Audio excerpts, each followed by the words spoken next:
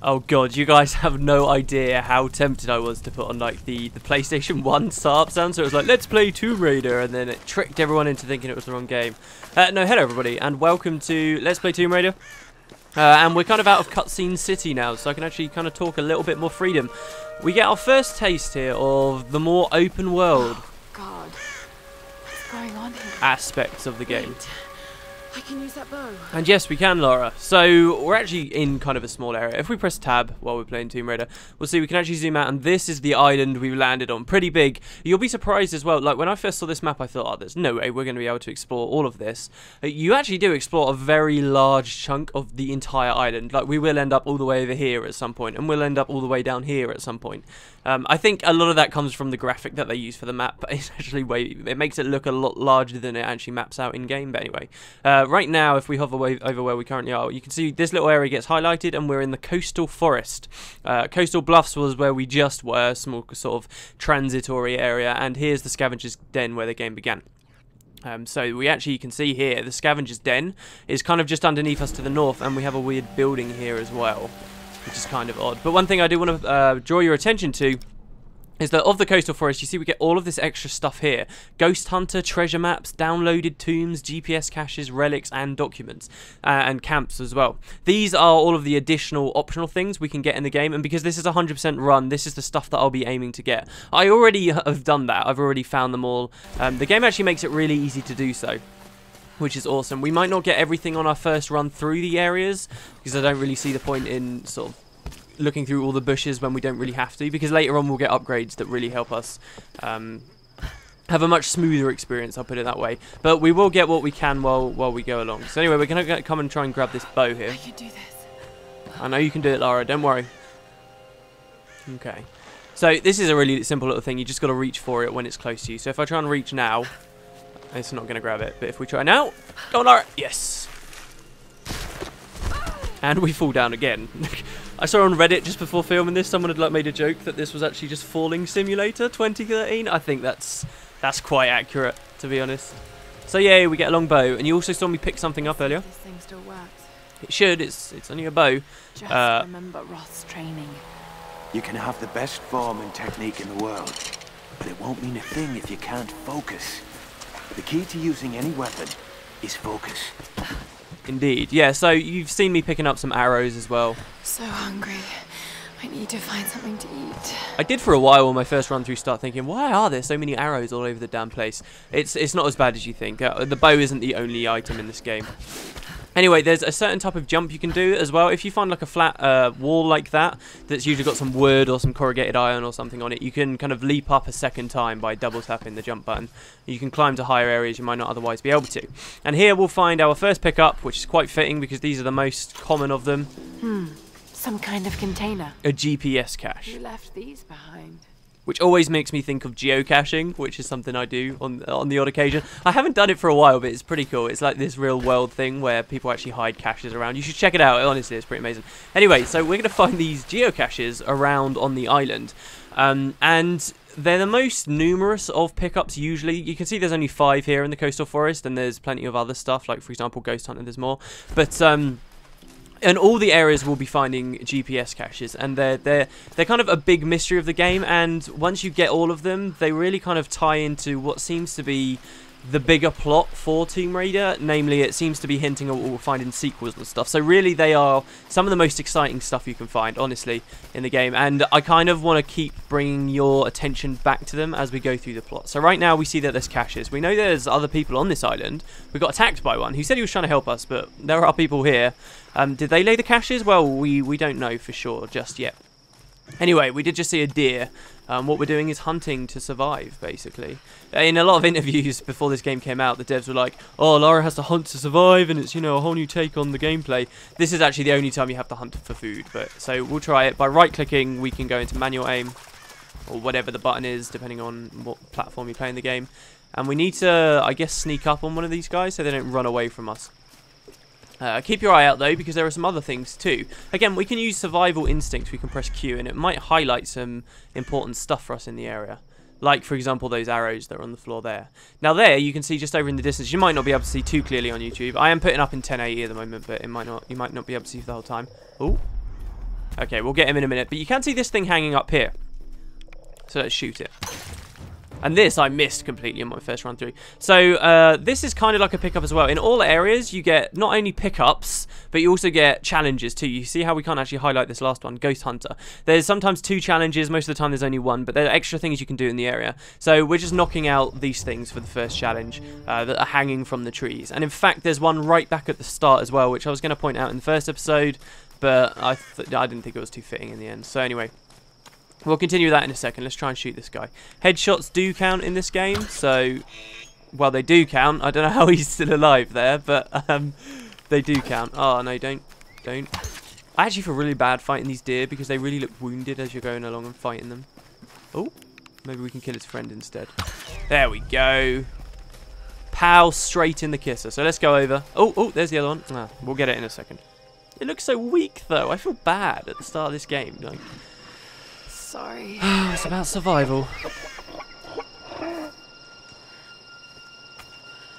Don't worry, Lara.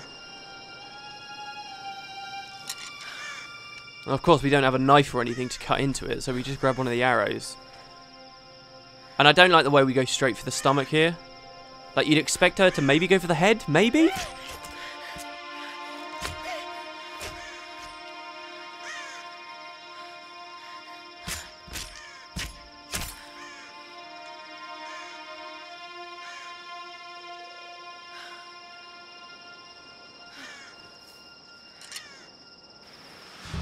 Okay, there we go.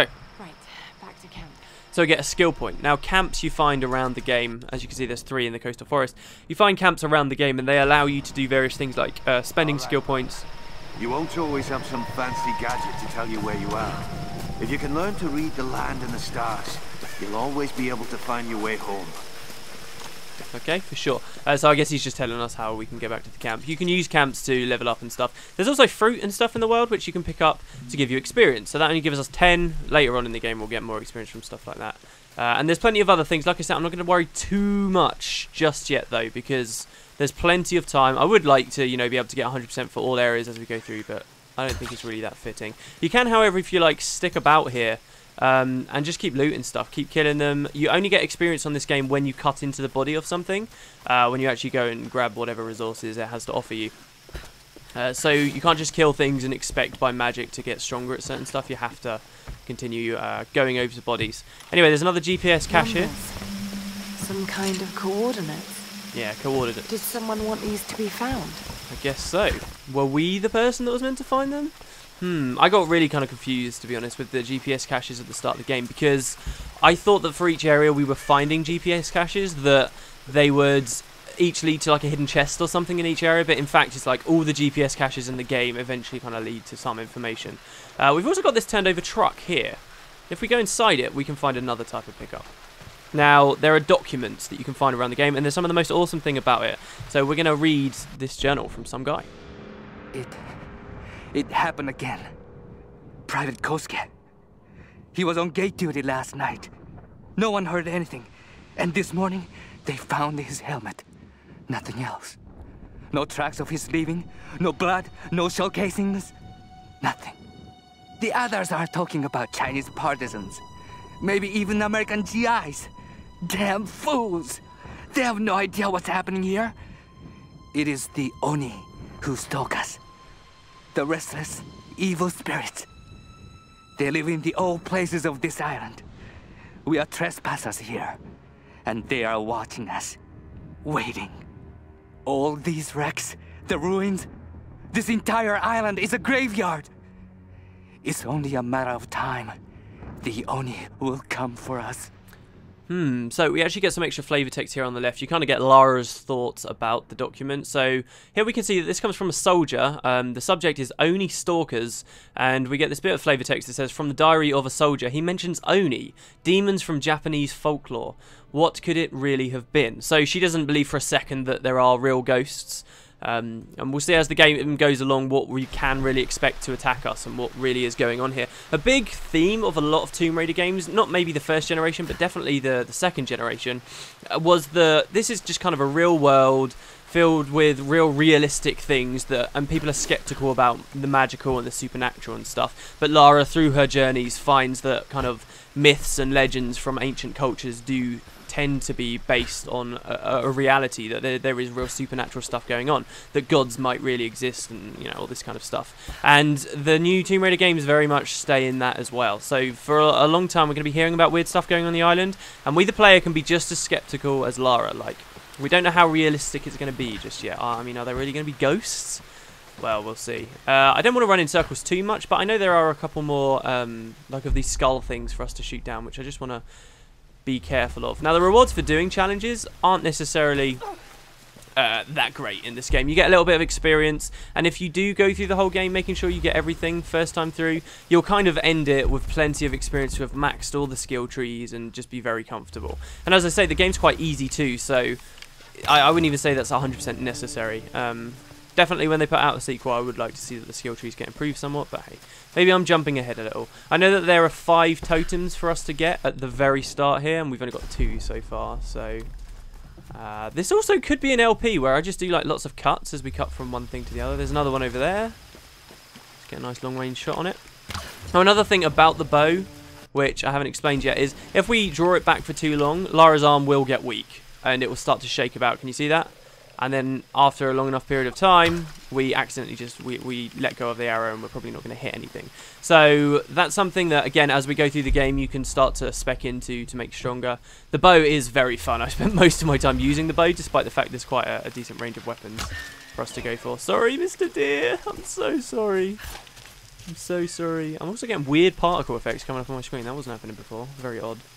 Okay, I think that's about it, guys, for the first start. Let's go back to the camp and spend our food. Let's cook our delicious food and sort ourselves out. So, hope everybody's having a good day. I'm also hoping this, I'm doing Grimrock at the same time as playing this, and I'm hoping this can be, just like that, where I just ramble about random shit that's going on with me. One thing I also want to point out, where am I going?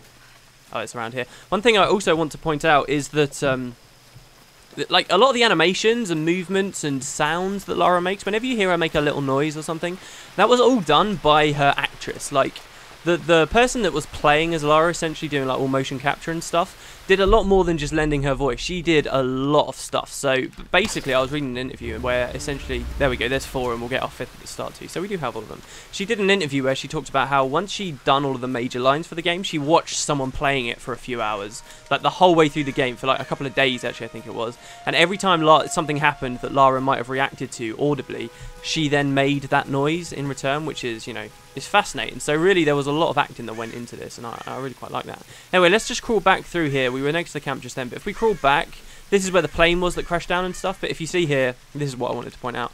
There's one sneakily hidden there. And I will come out and say, that's probably one of the biggest dick moves the game does for challenges. Otherwise, it's usually quite easy. There's a ridiculous one later, though, where you have to, like, burn these things, and it's just, oh my god, it's so well hidden. It's like the one time I had to look at a guide for the game. Anyway, let's go to the camp. And it will teach us about skill points. So we can spend skill points in the skills menu to upgrade abilities. Brilliant. And the UI tends to bug out as well. It's a bit of a weird UI, but hey. Okay, so there are actually 3 different trees that you can put skill points into. There's a survivor tree, which we're currently on. There's a hunter tree, which is this one, and later on we'll unlock another tree, which is the brawler tree. I'm going to go for survivor tree first, because if we progress all the way through these skills, at the very end here, you'll see this says all tomb entrances and map locations will be revealed on your map. Now, that doesn't sound as OP as it actually is, but this will help us incredibly with getting a lot of our pickups. So I want to get this early like I did on my original run, and then what that will help us do is go through and get our 100% without much of a headache. So that's what we're going to do. That will basically help us find everything in the game except the challenges. So look at these videos as half an LP, half a walkthrough for the challenges as much as anything else. So we get to choose from the first 5 that are here. We can go with Animal Instinct, which gives us allows us to spot hard to find animal and food sources. Hard to find animals, sorry, and food sources. We can earn extra rewards when looting, which we're going to actually get, and various other things. I'll talk about that later. There's no point rambling about it now. So anyway, we get extra loot for looting things now, which is great. And we can cancel out. This is Conrad Roth, captain of the Endurance. We are shipwrecked on an island inside the Dragon's Triangle. Roth, Lara, you're alive. Easy, easy. Are you okay? What happened? I remember the beach, and then it went black and I woke up in a cave. There was this crazy man Roth and a dead body.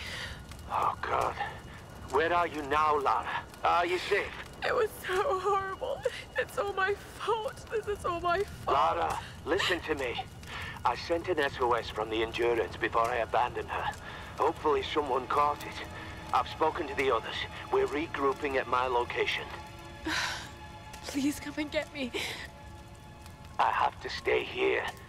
You can do this, Lara. Remember when we climbed Snowden?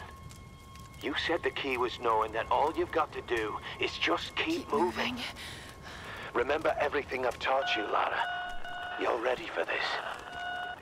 And keep your radio on. Okay. Alright, just keep moving. That's a bit of a theme of this. Alright, sweet. So she seems to have a little bit of history with this Roth guy. Time has passed. This game doesn't really have a day-night cycle or anything, but they do seem to have created morning and afternoon and nighttime versions of pretty much every map, which is really cool. So if we listen carefully as well, if I shut up, listen to how ominous this is. It's like a weird music. In fact, you might not be able to hear it too loudly, but the door is now open. So it's been a few hours. The freaking door opened, guys. Hello?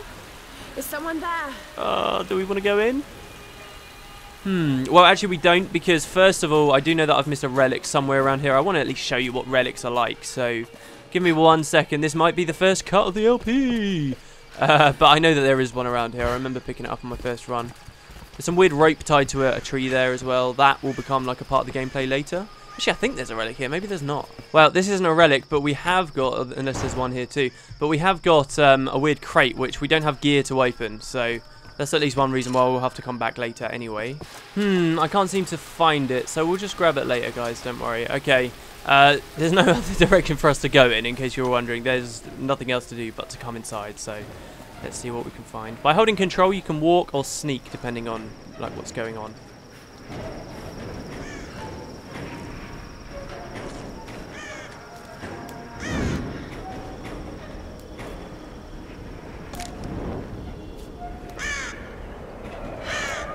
This could be a way through. Damn it. I get like ridiculous Lost vibes from this hatch. My first time I was deadly serious. I really wanted to get away, but the door blew shut, so you're kind of stuck. We can only go down.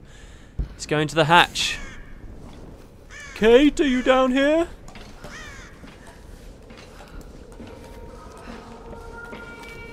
And the music's getting louder.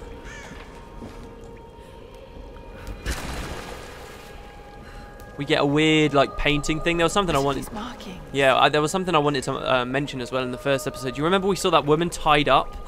Behind her on the wall was a painting of like a weird woman, and that's kind of significant too. We'll see a lot of those painted, so don't worry. But that was something I wanted to mention. Kicked myself for not having done so.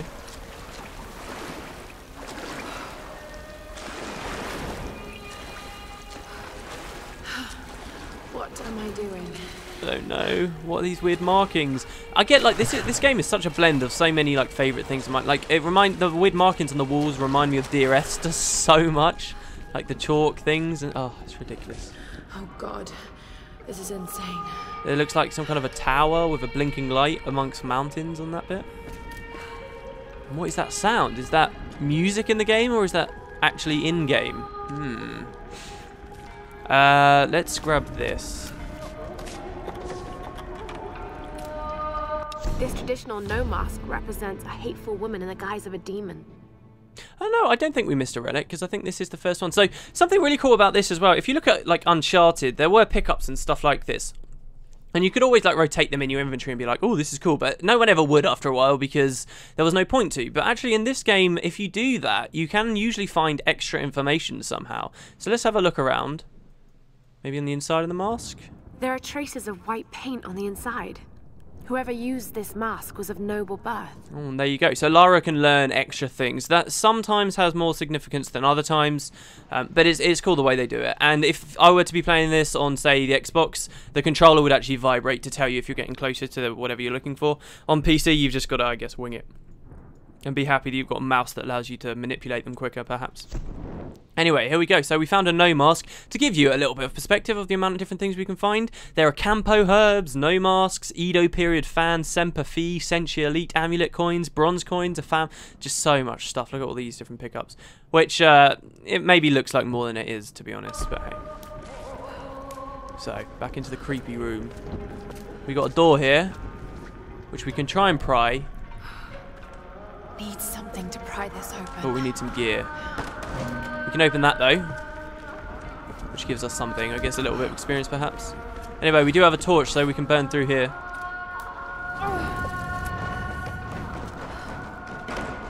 Just the underground areas here just look so messed up. So somebody's been storing meat here. Look at that deer. Look at it. Look at it. We didn't do that at least. Brutal. Yeah, I can only imagine the smell. Apparently the actress is in Grey's Anatomy as well that's doing Lara, which is pretty cool. So here, look. This music wasn't just... I thought it was in-game music, but actually it's coming from this. So somebody's around. Somebody's put this on. It doesn't make you feel too safe, does it? Now that we've got this item, though, we can actually start prying stuff open. You remember that wooden crate I showed you? When we eventually can go back there, we can now open that up. So there's some backtracking, you know... Again, takes away from the linearity. And now we can come through here too.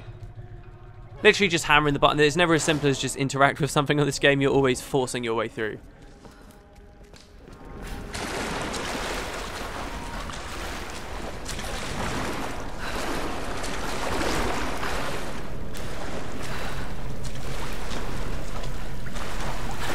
Okay. So I guess we're pretty safe. We can get through. There's a weird, like, Japanese poster thing on the wall there with a wolf. No idea what it says, or even what, like, Japanese script it's written in, but hey.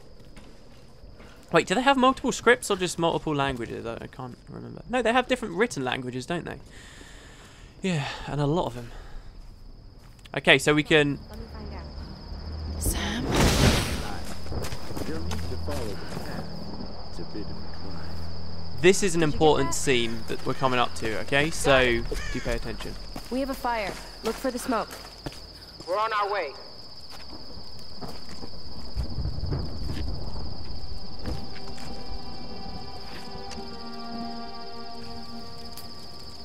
Laura, you made it. Sam, thank goodness. Surprise. It's okay. He's one of us. Sorry if I startled you. This place would make anyone a little jumpy. We just spoke to your crew. They're on their way. Look, he bandaged my foot. Oh, it was the least I could do. My manners. I'm sorry, I'm Matthias. A teacher by trade. Not really cut out for island life, I'm afraid. Sweetie, you look exhausted. Sit down. Yeah. Sam here was just telling me about the Sun Queen. Right, Himiko. Can you tell me more? I'm intrigued. Well, believe it or not, a couple thousand years ago, Queen Himiko pretty much ran things in Japan. She loves telling this story. Himiko was beautiful, enigmatic, but also ruthless and powerful.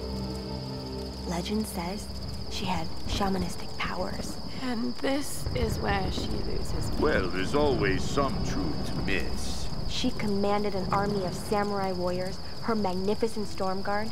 They rode the very winds into battle, laying waste to all who opposed them.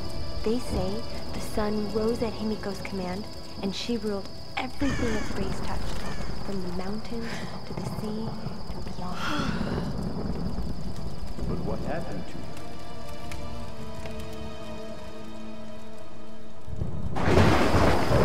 Sam? Matthias? Uh-oh. Sam? Spaghetti-o. Sam! Shit!